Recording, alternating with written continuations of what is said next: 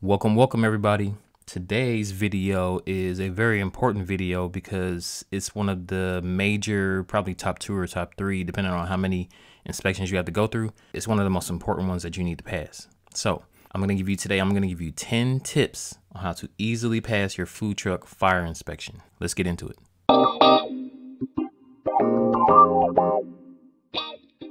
So before I get into the 10 tips, I want to tell you a quick story about something that happened to me. So I was luckily in position enough to build my food truck from scratch. I may have said this in a previous video, but I literally designed it from top to bottom, front to back, everything.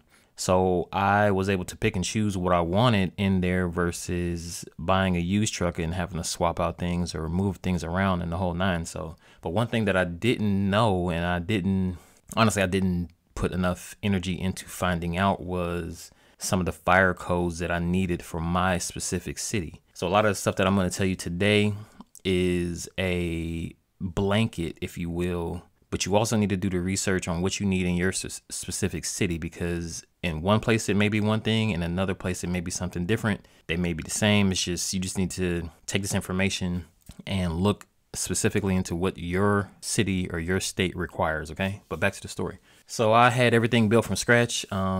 I had it shipped to me. It was built in Florida. I had it shipped to me where I am in Ohio. And when I got it, I go through the health department. Everything's cool. I go through everything. Everything was fine.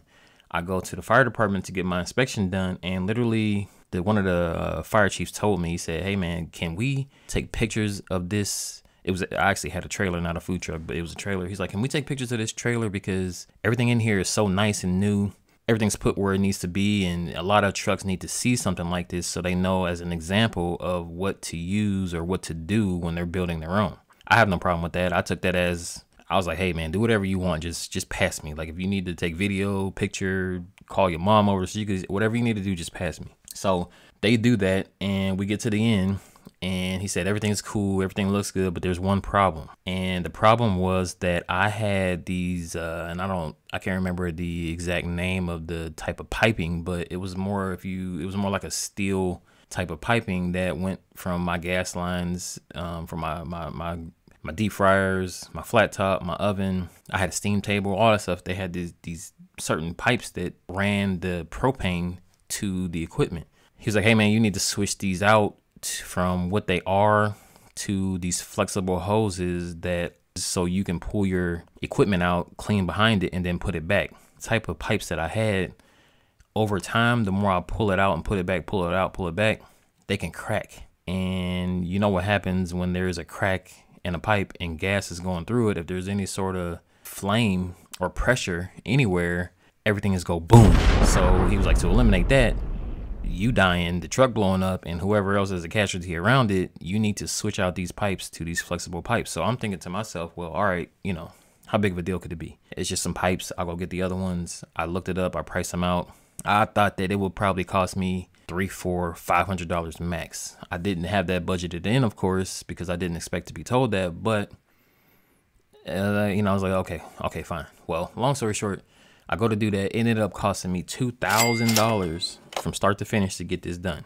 And a big part of the reason why I do these videos is to save you $2,000 of a mistake that it cost me. Because trust me, I did not want to spend $2,000 on that switch out. I didn't have the $2,000 for that to switch out on a surprise like that. It was bad. So it ate into a lot of my cash flow that I had going into opening. It ate into it. And certain stuff like that could be the difference between somebody either getting in business or not, or taking them 2 to 3 months beyond what they wanted to because of an expense like that, or, you can imagine. So the point is, videos like this are to save you those type of headaches. So let's get into the 10 tips. Okay, tip number 10.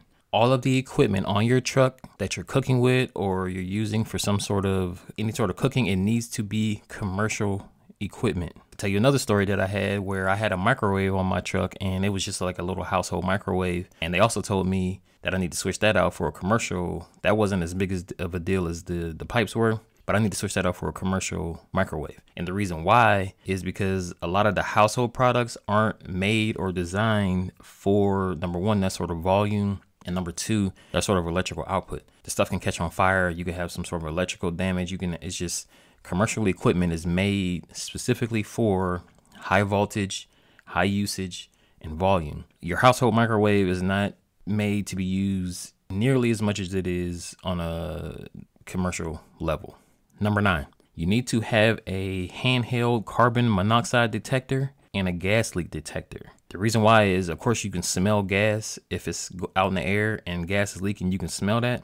But you also need to be able to detect it, because if you have a bunch of different things going on, a bunch of different smells, you're cooking, you're doing, you could be somewhere, you could have a barbecue truck where you got a bunch of smoke going on, you may not be able to smell that in the air. The carbon monoxide detector, you can't smell carbon monoxide at all. If nothing's going on, you can't smell it. So you need to have those 2 things on your truck that are portable, that you can take around the truck and detect different things going on if need be. Number 8, you cannot have any exposed wiring anywhere on your truck. It needs to be professionally done. It needs to be hooked up the right way. Electrical fires happen. Electrical fire happens when you mix it with some sort of greases or like a deep fryer or anything. Like, it's all bad. So you need to have all of your electrical contained, not exposed, and safe.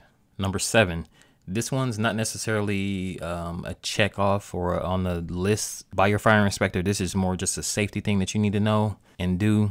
When you're refueling your generator, you need to turn it off. I understand the want to keep it running and keep everything going while you're refueling. If you're somewhere for a long time and you're out of gas, you need to put more gas in it. But it's just as a safety precaution, just turn the generator off, refuel it, put the cap back on, start the generator back up. You won't lose anything on your fryers, or you won't lose anything like that. You may have to turn your internet back on, but just turn it off, refuel, turn it back on. Number 6. Check in with your local code on this one, but this is probably the probability of where you are, but you need to have 2 types of fire extinguishers on your truck. One is a portable 5-pound ABC portable fire extinguisher. This is the one that, small-ish issues where you can just pick it up, use it if you need to. If you're doing any sort of oils, or like, let's say you use vegetable oils or some sort of animal oil or fat, you need to have what's called a Class K. K as in kite. You need to have a Class K extinguisher. This is used that will put that grease fire out pretty much immediately. So depending on what you do, if you're an ice cream truck or, a cart or, anything like that, or something frozen, you won't need to have the Class K extinguisher because you're not using that sort of equipment. They probably will still make you have the 5-pound ABC portable extinguisher. But if you're like 90% of the other trucks that have cooking equipment and use different sort of oils and fats and stuff like that, you're going to need both of those, the Class K and the 5-pound ABC portable extinguisher. But once again, check in with your local code to make sure, because these things change all the time. You may need to have it this year and you may not need to have it next year, or vice versa. So just check in with your local code, call your local fire department. I'm sure you can look up on their website. They probably have a PDF you could look at to save you a phone call, but check in with your local code on this. But just so you know, and just to be safe, even if you don't think you need it, it's always safety is always the best thing, right? So just, Class K 5-pound ABC portable extinguisher for your truck. Number 5, as I mentioned in the story at the very beginning, you need those flexible hoses for your cooking equipment. I personally recommend, I'm not sponsored by them. They don't pay me to say this. I'm not, anything like, I just used them before and I know how good they are, but I would recommend you go with dormant hoses. There are others out there that, do the same thing, but I've used them. I know how they are. They were really good to me. I had no issues with them. Once I actually got them on and hooked up and used them, I had no issues. So I would highly recommend the dormant, but you need the flexible gas lines so that you are able to pull your equipment out clean, put it back with no chipping, no bruising, no anything like that could cause big issues, like big issues if you didn't have them. Number 4, if you're a cooking truck and you're going to use propane, your propane needs to be secure in the rear of your vehicle, and 30 inches above ground is where it needs to be. This is another one where you need to check with your local code, because some local codes say it needs to be 36 inches. Some change it back down to 30. It can vary depending on where you are. So check with your local code on this, but I can guarantee you that it needs to be secured. It needs to be mounted on the back of your truck so that there's no issues, so it doesn't fall. And you can imagine how that will go. It needs to be secured on the back of your vehicle while you're driving hopefully while in use. Now, in some places, they'll tell you that the tanks can be removed, but if the tanks are removed, they still need to be secured to some sort of stationary object so that it prevents it from tipping over or being damaged in any way by anybody. So whether you can take it off or keep it on, it still needs to be secured onto something. I would advise you just to secure it on your truck, keep it there. That way the movement and the in and out and the back and forth doesn't happen when you're trying to take it off. But I can't say everybody's concept is the same, so I can't say you need to keep it here, you need to keep it there. But just know it's got to be mounted to something, and it's got to be stationary, because if it falls, it gets damaged, it's going to be a big issue. Number 3, next to that propane tank on your truck, you need to have a no smoking sign that's visible to the public, that can at least be seen, is visible enough that it can be seen about 25 feet away. You also need to have a no smoking sign on the inside of your truck that's visible, that can be seen, because you got a lot of gases going on, you got a lot of stuff going on, and smoking and accidents and fire. Like, you need to have a no smoking sign mounted next to your propane tank. You also need to have a no smoking sign on the inside of your truck that's visible to everybody. Number 2, next to your propane tank and that no smoking sign, you should have what's called an emergency shutoff valve, or some people call them emergency shutoff controls. Basically what it means is, if there was ever an issue inside the truck and you need to get that gas cut off, it needs to be cut off fast, and you need to have a lever that just shuts it off, not a turn knob that you keep. You just need to have a valve that shuts it completely off so that you can contain. Or it's not even necessarily have to be some sort of issue. Like, when you get done working, you need to turn that stuff off. Shut the valve off, cut the gas, go in and shut off all your other equipment. But you have to have some sort of emergency shutoff controller valve on the exterior of your truck that's marked, that says emergency shutoff valve or emergency shutoff control. It has to be marked. It has to say that, and it has to remain obscure from anything at all times. It has to be weather resistant, and it has to have contrasting colors so that if there's any sort of weather or anything, you can still see it. So it has to be visible at all times. You don't want it to get frayed or fall off because of rain. It has to be, when you buy these things, like, they have the adhesive that will stick, but you need to make sure that it's visible, it's weather resistant, and has a contrasting color so that people can find it in any sort of event, at night, during day, cloudy, rain. They need to be able to find it and pull it if there's some sort of emergency.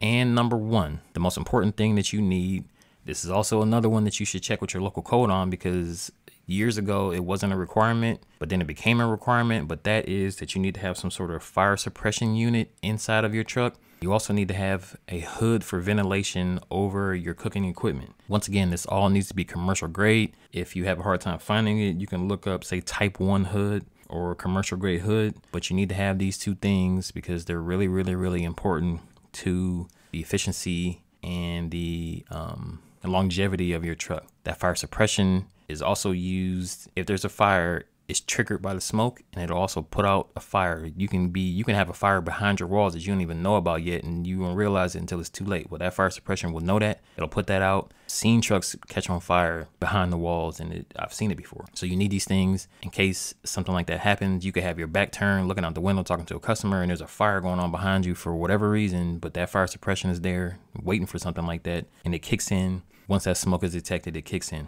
All right, guys, so those are the 10 tips that will get you through your fire inspection. It may on its face sound like a lot, but literally 5, 6, 7 of those things you can just go and get easily, like the carbon monoxide detector, the signs, all that stuff. Like, you can just go and get that stuff in one swoop. It's really easy. You really need to pay a lot of close attention to your fire suppression, your hood, your electrical, and all that kind of stuff. That's really, really, really important. Pay close attention to those handful of things, but all the other stuff are pretty easy.